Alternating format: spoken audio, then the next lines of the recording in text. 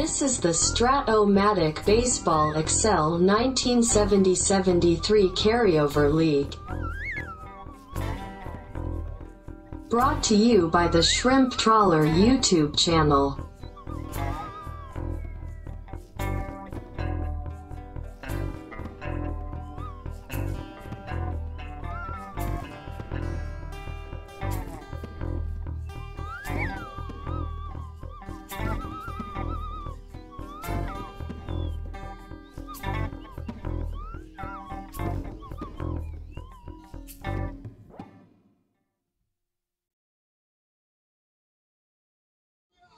Welcome back, baseball fans, to the 1970-73 Carryover League. Today we are in the National League Central with the Cubs and the Reds. And it's, the Reds era here, of course. We are approaching the All-Star break, and just a brief kind of look at some of the things that have happened to other star franchises. I'm including the Reds, but to other star franchises going into the All-Star break, we've seen league-wide slumps, some not so big, but let's take a look at the general standings throughout some of these divisions, and I'll tell you about them. The Orioles and Red Sox still need to play in this round, but they lost interleague series to the Reds and Pirates. The Indians lost a series to the expansion Ohio players. In the National League West, it went a little haywire here as we saw the Dodgers lose 4 out of 5 to the Astros, and the Giants have come back. And the Pirates got swept by the Cardinals. Cardinals got swept by the Cubs. So, do the Reds follow the same kind of a slump? Well, let's just go see what happens. Game 1 in Chicago in Wrigley Field. Advantage Cubs, because the Reds have their number 4 starter Ross Grimsley against Fergie Jenkins. But it doesn't work out for the Cubs, as in the 3rd inning, with 2 outs, Tony Perez, your National League frontrunner for MVP, it's a 2-run homer. Then in the 4th inning, solo shots by Lee May and Bernie Carbo. And then again in the 5th, it's Lee May with a 3-run homer. My goodness. And it's quickly 7-0 off the great Fergie Jenkins. Meanwhile, Ross Grimsley, a starter 6, the weakest pitcher on the Red rotation. He's good, but, he's okay, I guess.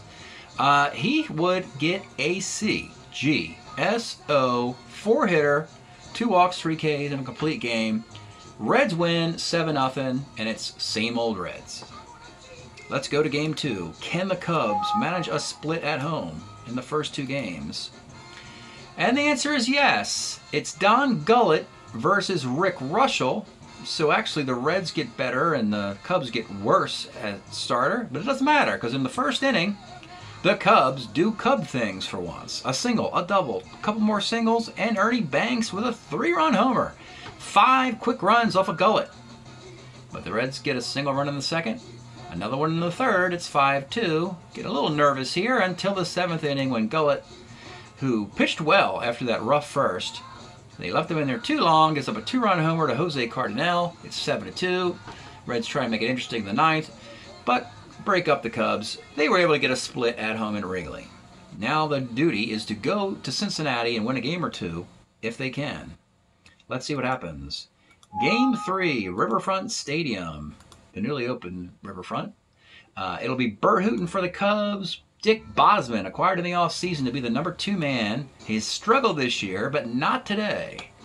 The Reds score early. An error by Ron Santo cost them 2 runs.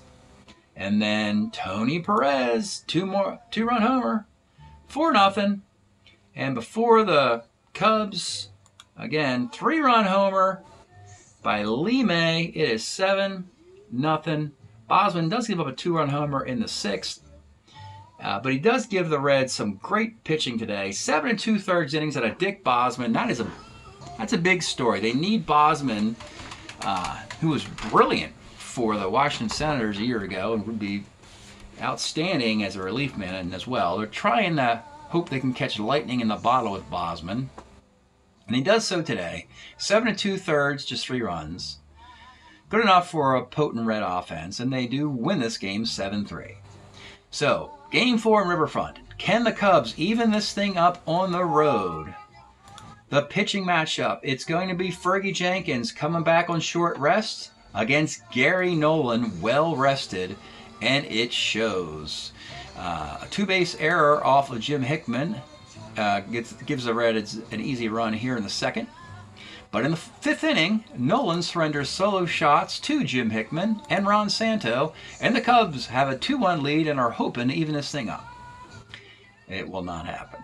It will not happen. Bottom of the 6th, Johnny Bench, 2-run homer. Then in the 7th inning, like I said, folks, your National League MVP, I don't want to crown him yet. I made the mistake of doing that early last year, but Tony Perez, they load the bases, and he delivers the grand slam, effectively ending the series here. Another 7-2 game. I don't know, I would make it 8-2. And Gary Nolan's pitched brilliantly. The Reds are getting that starting pitching. They got the relief pitching. They've added a lot of defense on the bench. So they've got everything, really, to the Reds. This is probably the best of the Reds teams we've seen in the last 3 years, which is a nice compliment since they've been the #1 seed the last 2 years, and they're trying to get it again. Actually, the Reds and the Mets opened the season against each other, and the Mets won that 3-2, and that is the difference between these two squads, between #1 and #2 thus far, with the Dodgers stumbling. 8-2 victory for the Reds. They are up 3-1, and for the Cubs, it's going to get a little worse today. For a Game 5 in Cincinnati, the Cubs have to send their #3 starter, Larry Gura. They like to hide in their rotation. They have to have a lefty starter, and Gura for the Cubs in 1970 had a 3.79 ERA in 38 innings, and he's forced into the start today. And for the Cincinnati Reds, they will go to their ace, Don Gullett. His second start in the series. He got knocked around in the only loss. Again, 16-6 with a 2.64 ERA in 1971. Game number 412 of the year. Gura and Gullett in Cincinnati. Here we go. Let's get started. Jose Cardinal leads off the game. 47, skies the center. Beckert, 34, rolls to third. Billy Williams, 66, off Gullett's card, single 1 of 14. He cannot get it, rolls to 19. Bobby Tolan of the Bells. The Reds have juggled the lineup, seeing their first lefty of the series. Plus, with a 3-1 series lead, they've got some of their bench players starting today. Give them some work. But Bobby Tolan, the first 4 will all be familiar, then it gets mixed up after that. Bobby Tolan, 66 off Gura. Double 1 of 6 is a base hit. Double-A stealer, but Randy Hundley, -3 arm catcher for the Cubs. So for now, Tolan will stay put. Pete Rose, 63 off Gura. Pitcher X, he's an E0 pitcher. That is not a good look for the Reds. And it's a 1-6-3 double play. Tough one there. You can thank Randy Hundley for enabling that double play. And here he is, folks, Tony Perez. Let's look at his card before we bat so you can see this monster. Tony Perez having a magnificent year, 13 homers and 35 RBIs in 26 games. Absolutely crushing it. He's doing what Johnny Bench did last year. Bench is having a great year as well. Perez is having a better year than Bench. Here is Tony Perez, the pitch. 2-4, he skies the center. Top of 2, Jim Hickman. 3-6, let's take a look at this Jim Hickman card. It is 1970. He had hit .315 with 32 homers, 93 walks. Magnificent card. 3-6 is gone. And the Cubs get the first lead of the game. Ron Santo, 56 is a K. Ernie Banks, 1-6 is a K. 1-6 for Ernie Banks is a K. And Randy Hundley. 1-7 is a K. Alrighty. We go to the bottom of the second inning. It'll be Johnny Bench leading off for the Reds. 6-10, bouncer to short. This is Kessinger.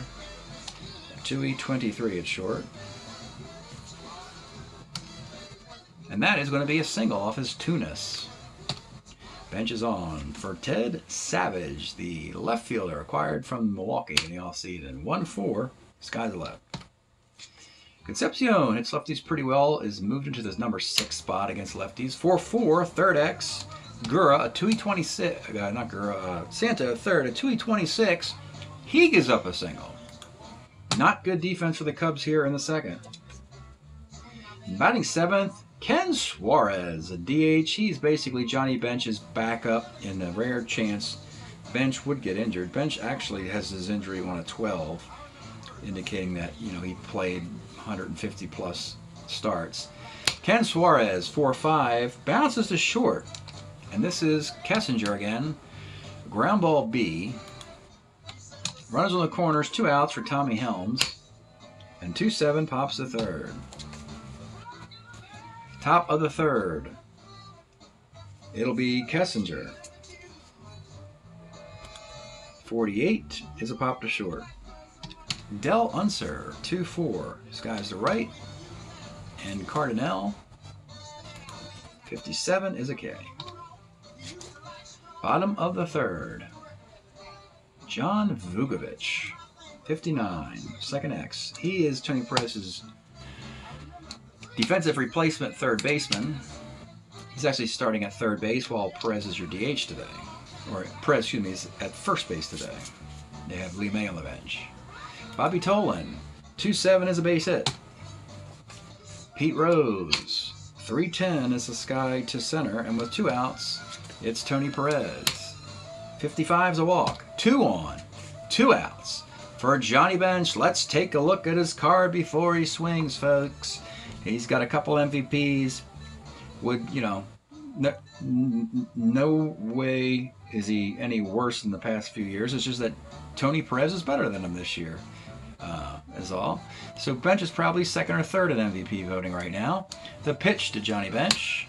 2-8, maybe not. 2-8, Johnny Bench on cue. You saw the card, a 3-run home run, and the Reds have taken the lead. And we can say they are 18 outs away from winning the series and increasing their lead in the National League North at the All-Star break. Ted Savage, 62, pitcher. And Concepcion, 37, double on to 17 is a base hit. And with 2 outs is Ken Southbound Suarez, 63, pitcher X. And the best thing about Gurr is an E0 pitcher. And there you go. Okay. Well, Gurra has, well, you know, done Gurra stuff today. Doesn't have a really good strat card, and the Reds are exploiting it. 3-1. We go to the 4th. Be Glenn Beckert. 1-9 base hit. Now this is where Gullett's got to pitch his team to this clinching win, and you know, don't prolong the series. Billy Williams, 49, pops to first. Jim Hickman, 2-7, another great day for him. Triple 1-7 double. That's a triple. He's got the harder parts of the cycle completed. It'll be Ron Santo, the runner at third and 1 out in a 3-2 game. They're going to bring the infield up. Santo, 4-10, center X. This is Tolan, a 2E9 in center field. Let me double check that. Yes, 2E9 in center field.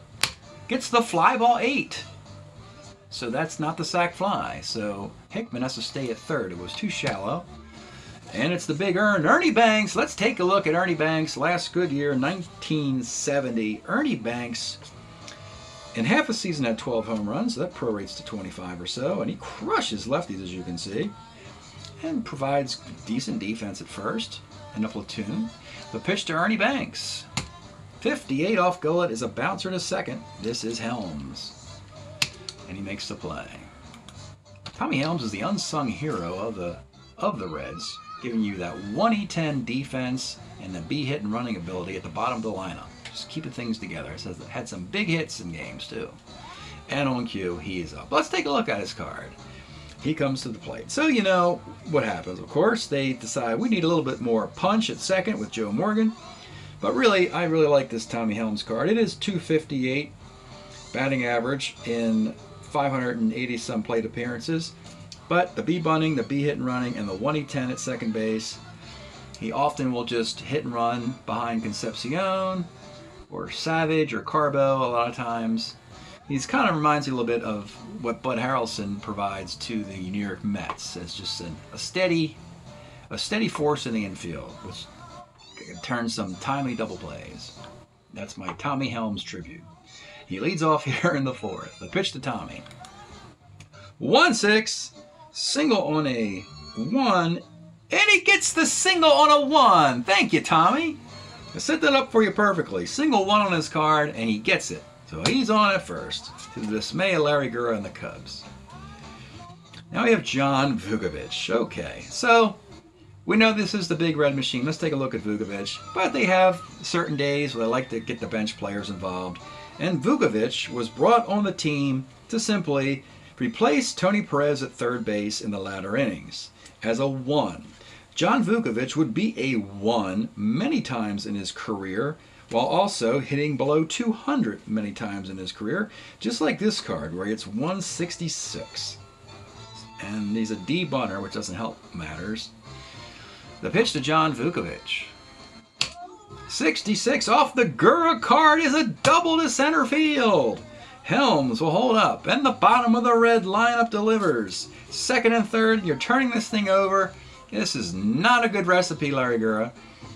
Danger of breaking early here with 1, 2, 3, 4, 5, 6, 7, 8 hits. If you get 12 base runners through 4, I call you broken. Bobby Tolan here. The pitch to Bobby. 66. Oh boy. Double 1 to 6. Single dot dot. That is a 2-run double.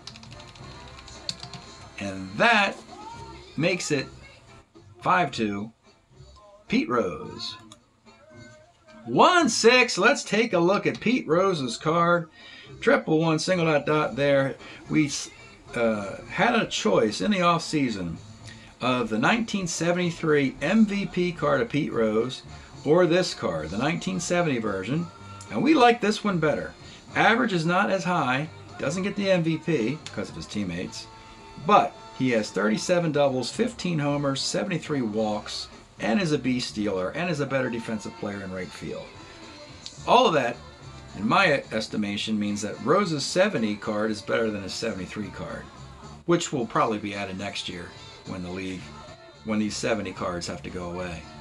But here it is, triple 1, single dot dot. That will score the run. It is 6-2, and the Cubs are going to do the early hook on Larry Gura because this is an elimination game for the series. They're down 4, and they got to stop the bleeding.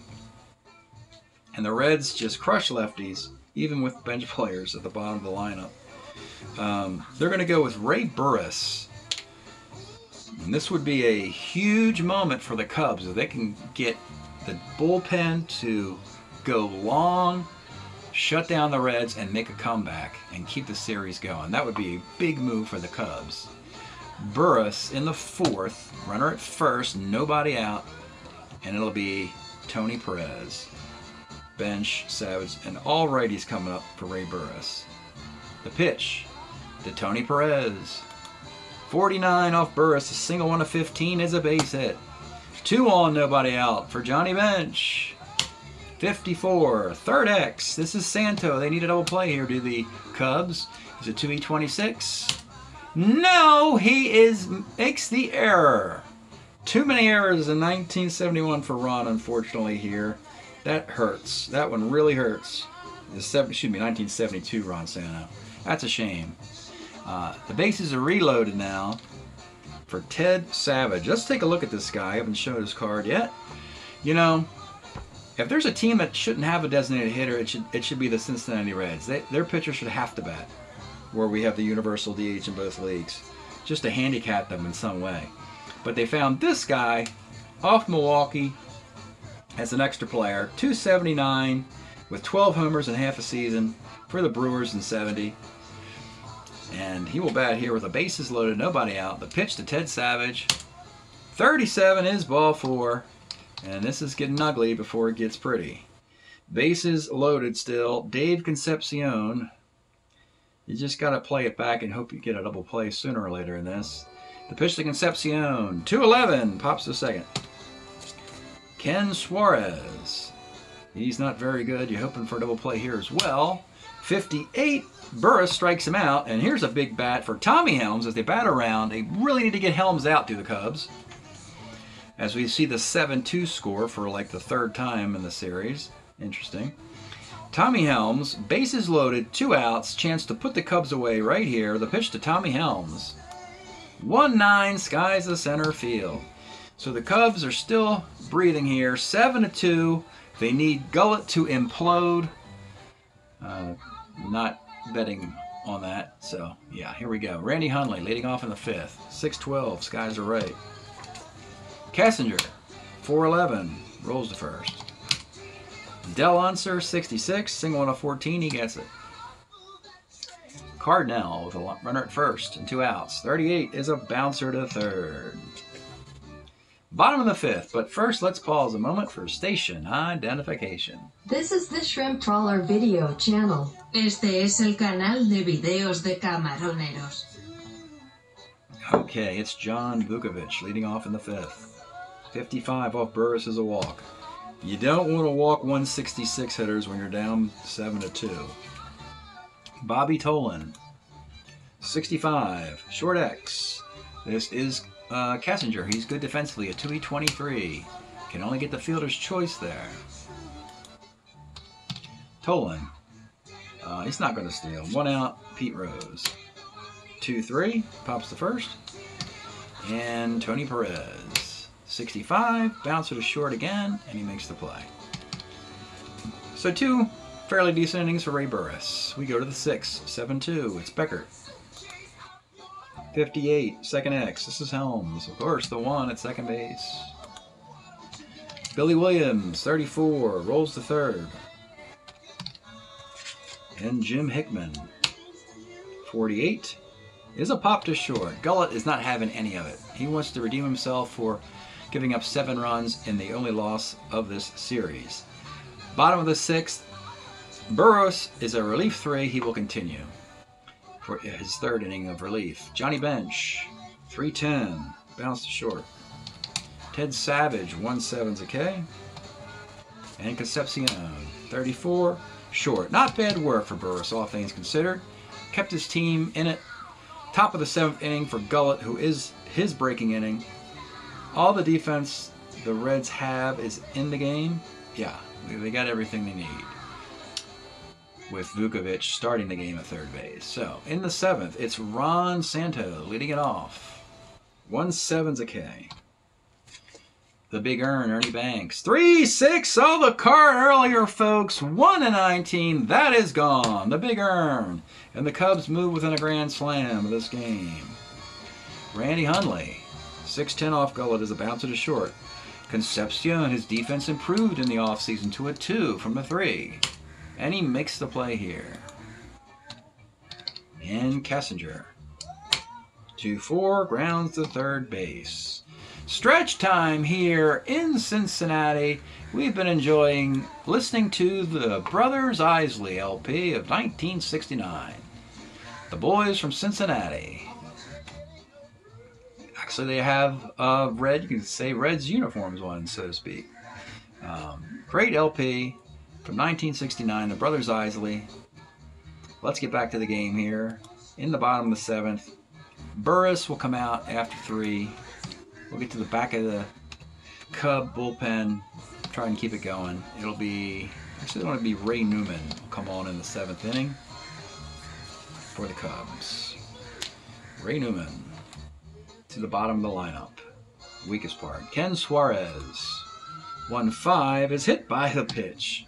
It's not what you want to do to the bottom of the lineup for the Cincinnati Reds. Tommy Helms, 55, is a K. John Vukovic has been on 2 out of 3 times with his 166 card. 1-8, skies the center. And with 2 outs, Bobby Tolan of the Bells. 2-11. Grounds to third. Nice inning for Ray Newman there. 7-3 in the eighth. We have Clay Carroll available if needed. He is on a 2-year scoreless streak, which is remarkable for the Reds closer.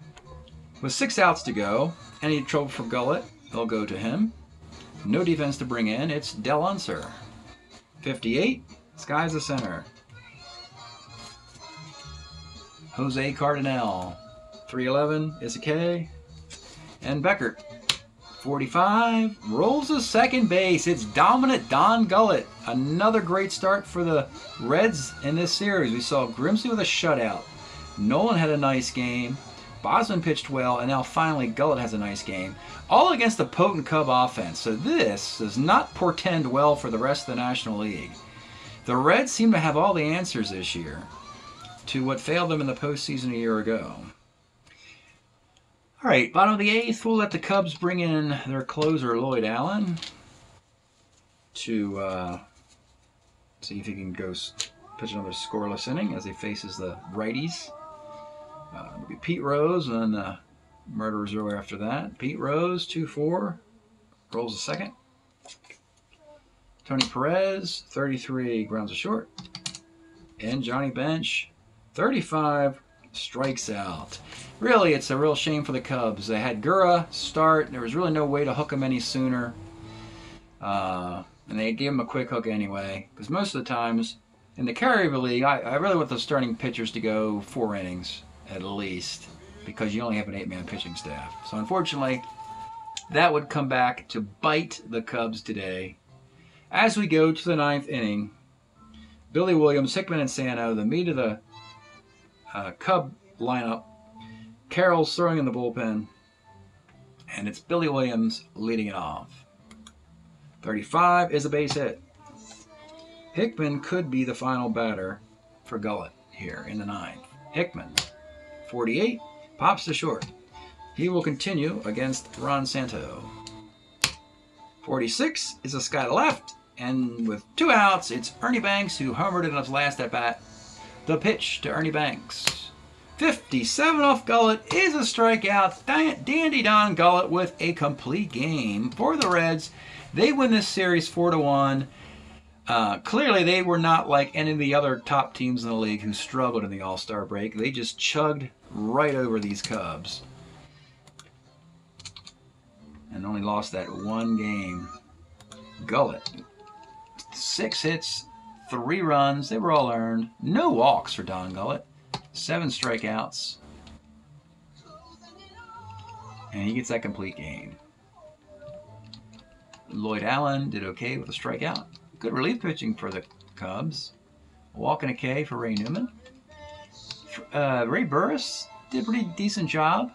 Made it interesting in the 4th. Did allow, let's see.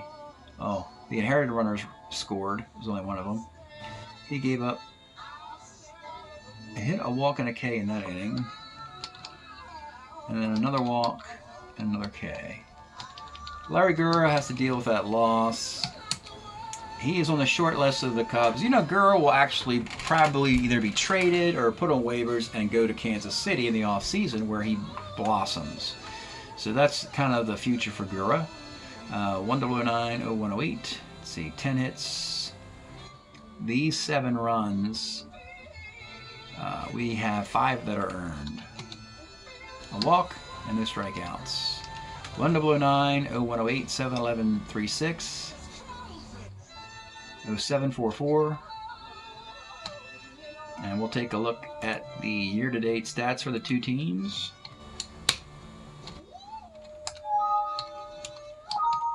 It's really been impressive how the Reds have just been the Reds for 3 straight years now.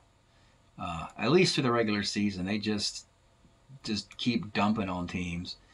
But in the postseason, their hitting has faltered at bad times. Against the Orioles 2 years ago when they got swept in the World Series. And against the San Francisco Giants in the divisional round last year. So here we go. Let's start with the Cubs. They are now 12-15. So they were in rough shape, and they swept the Cardinals to get back to 500, only to lose 4 out of 5 to the Reds, and are 12-15. Hitting .257, 4.49 ERA. Fergie Jenkins is now 5-3. Got roughed up by the Reds for 2 of his 3 losses today. Still pitching well overall.